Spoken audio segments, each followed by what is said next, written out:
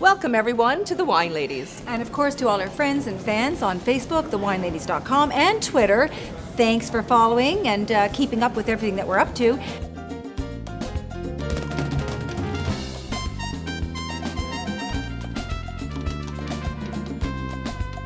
Tell us a little bit about Switzerland and the wine industry over there. What is going on over there right now? Okay, Switzerland is famous that we have a lot of secrets. So We have a lot of secrets.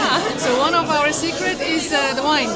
And if you look as the country, we are a small wine country. We are the size half of the Champagne. So half of the Champagne region is Switzerland. And we have like 6 wine regions, and every region does different wine. And today we have from the Valais. The Valais is the biggest wine region, the most interesting wine region in my point of view. And so I brought wine from the Valais region. And that's from French Switzerland, is that right? Well, it's because Switzerland is not only full of secrets, it's complicated. You have different languages. So in the north you have German, you have Italian, you have French. But then like the Valais is also divided in 2. So you have a French part in the Valais and a German part. But I brought 2 French parts. So, okay. Yeah. And maybe you can tell us, I know that Switzerland also has, I don't know, is it over 40 indigenous grape varieties? Wines that a lot of us are not that familiar with. Tell us a little bit about the different kinds of grapes and which ones are the most planted grapes? So the most planted grape that we have is Chasselas. It's in other countries it's a grape you eat. So but Switzerland does wine out of this. The result is a very drinkable, light-bodied, nice aperitif wine. But then we are very strong in Pinot Noir and Syrah.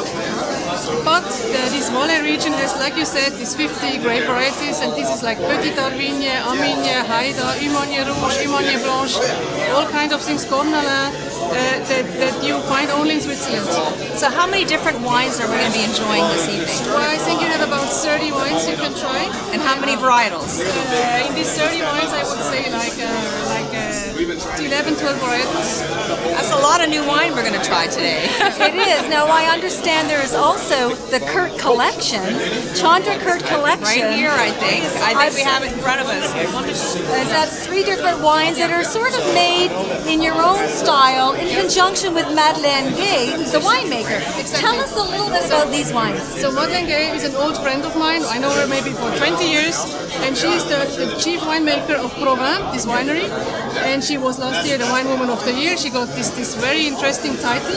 And we started last year also to make a collection of also these indigenous grape varieties. You see Humanier Blanche, here we have Humanier Rouge, we have a Haida, now it comes a Armigne, then comes a Petit Arvigne. So, and she's also called La Grande Dame of the special grape varieties. La Grande Dame of special grape varieties. Yeah. What an amazing time we're having here. We are doing the Swiss wine event here at the City Winery in Manhattan. It's incredible, this spot. We're having a great time. Swiss wine in the city, and we are sitting here now with the founder and the proprietor of the City Winery. Michael Dorf is here with us. This is an incredible concept, Michael. I love it. Tell us a little bit about the City Winery. How did you come up with the idea? It's a selfish experiment. I wanted a place that I could selfish is good. eat, drink, and have fun around wine. So that's what this place is about. I had a chance to make wine about 5 years ago, and I've been a fan of wine as a consumer for a while, but a chance to make wine really opened up my understanding of what wine was about. It actually made me appreciate the whole tasting and nuance of wine in a whole different way. And I just realized I wanted to do that in New York City. But to do that in New York, where real estate prices are so pricey, I had to come up with another formula, really. And my background is a music promoter. Okay. So I felt, what could we do around both the promotion of wine, doing things like this, but also around the consumption of wine. And so if I could tie the drinking with the wine making in a unique formula, then that would be the right way to go in a major urban market like New York City. And thus was City the Winery City was Winery. born. So how many years have you been operating now? About 2 years has been our operation. We're in our third year of our third vintage coming up in the harvest of 2010. Although we get to play with Southern Hemisphere harvests as well. So we're bringing fruit in from Chile next week. We got some stuff from Argentina last year. So because we can go below the equator and do 2 different harvests a year. In Switzerland, there are grapes that the terroir there is best. And just like in Bordeaux, they're not making Pinot Noir. And in Burgundy, they're not bringing in cabs, right? So there's obviously site-specific areas that work best. And so being an urban winery, we get the luxury of going to where terroir is best. We do a lot of private barrel making. So that's how we met, these folks, is that we talked to them about making their own wine and putting their name on a barrel. So we have media companies. You guys could buy into a barrel. I love that idea. It's not a bad The deal. wine ladies. And exactly, this is a wine that not a lot of people are familiar with this grape variety. And it's different. It's a name that people don't know, and it's got a different taste. And it was so interesting to try something different that we're not used to. So maybe you can tell us, Madeleine, a little bit about the Marsanne and also about the different wine that's indigenous to Switzerland that you have brought into bottle here today. Alors la particularité de la Suisse, c'est qu'on a une région où on a un climat continental, donc il fait très chaud en été, très froid en hiver. Et on a des vins, on a des cépages typiques de cette région, donc des cépages qui n'existent pas ailleurs.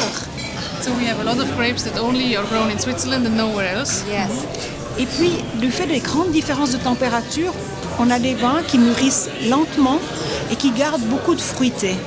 Et la particularité de la Marsanne, ça développe des arômes de framboise, des arômes très expressifs du fait justement de ce climat.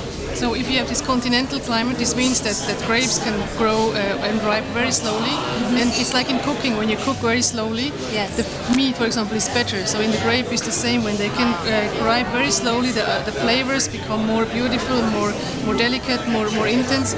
And in the Marsanne, the aroma, les arômes sont des qu'est-ce que tu as dit comme arôme? De framboise. So framboise, strawberry taste, Raspberries. raspberries. Yes. So. Yes, it was very nice. That must be difficult to command all these growers. I mean, to be in control of the quality and everything of all these growers. Le qualité. It's very important. Yes, and